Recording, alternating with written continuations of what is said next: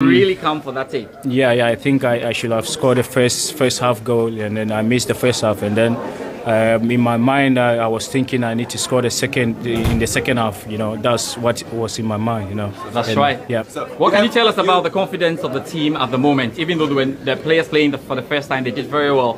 What's the level of confidence at the moment? I think we are all from different clubs, and then I think we have a good quality in the team. Young players, I think they all play in the top level, and then I think it's a young team with a good talent. Yeah, I think when we focus on our journey, we can do more.